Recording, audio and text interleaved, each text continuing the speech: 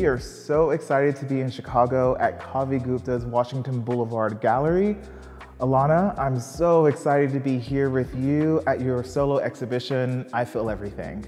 Yeah, it's really wonderful to speak with you and excited to talk about the work.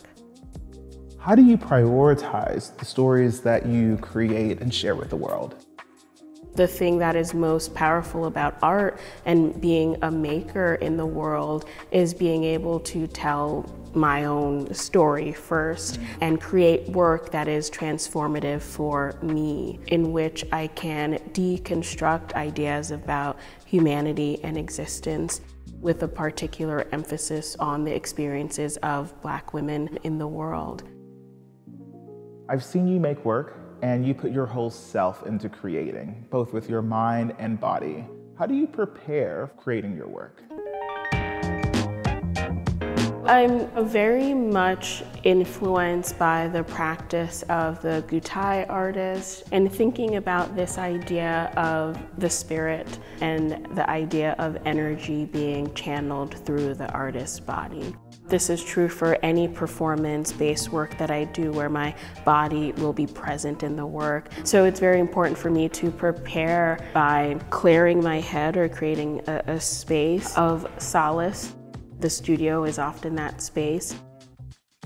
So I'm often listening to a lot of avant-garde jazz musicians like Alice Coltrane, Lee Morgan, and allowing the energy from those compositions to enter my body and be present in the space. In working with abstraction, how do you communicate political and personal themes?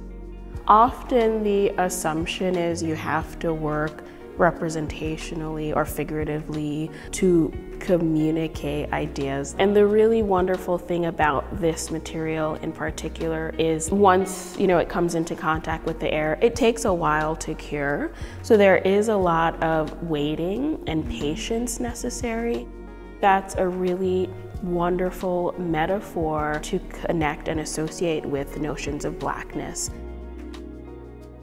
That initial experience a viewer has with the work, that kind of guttural feeling, those ephemeral aspects of the work that can stay with a person is really one of the most important things.